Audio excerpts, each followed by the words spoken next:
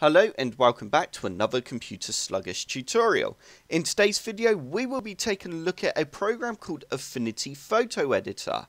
They are claiming that they are the future of photo editing.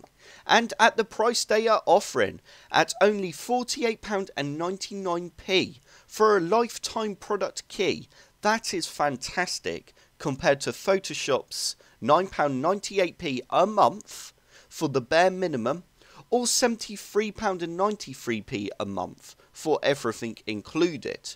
I know which option I would definitely go for at the moment, but is Affinity Photo Editor just as good as Photoshop? We're going to be taking a look at that in this video today. If we just scroll down through their website for a second, they have got a lot of features there shown off, and I must admit the website looks absolutely incredible. I'm now going to go ahead and install the program, which we have the installer on my desktop here. Once you have got the installer, whether you purchase the program or trying out the free trial, all you need to do is double click on it and go run. You now need to go next, I accept, next, and you now need to type in your email address and your product key. The email address has to be the exact email you received your product key on. That is extremely important. Once you've finished typing in the details, you can now go next and we can go install. Once the install has finished, we can now open up Affinity Photo. Once you've launched Affinity Photo, this is what you will end up with. And I've got to tell you, I love the GUI. I think it looks absolutely fantastic. You will get a little startup panel pop up as well. Let's just jump in and view some samples. You do need to download them, so I'm going to go ahead and download this first one. And there you go, this is the Courier sample, and I've got to tell you, it looks fantastic. The amount of work they have put into this image looks stunning. On the right hand side here we have all our adjustments, which is what you'd have in Photoshop. We have all our layers which are used in this image. And if we go across one more, we have all our effects that we can use.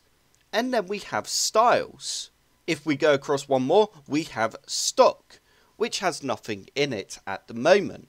On the left hand side here, we have our normal tools that you'd normally use when using Photoshop.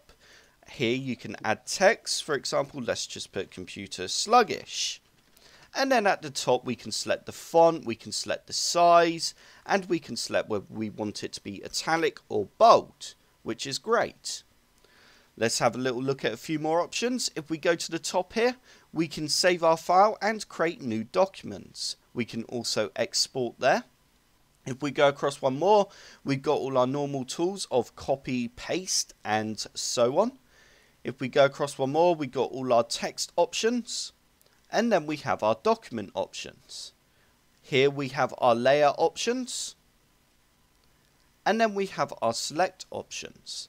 We also have our arrange options, which you can use to center text. If we go across one more, we have all our filter options, which we can add blurs, noise, and change the color schemes.